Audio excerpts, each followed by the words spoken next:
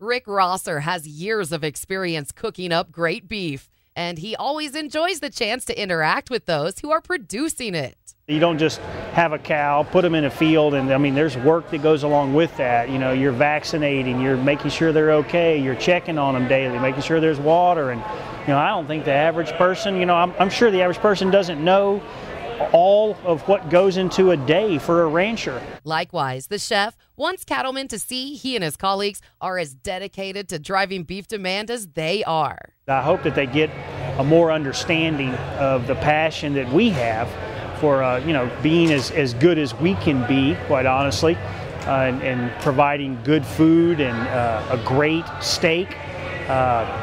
It's easy to do that when you start with the simple and the basics. When restaurateurs use quality beef, that variable no longer has to be top of mind for them. You go to the steakhouse not just because it's got a great steak.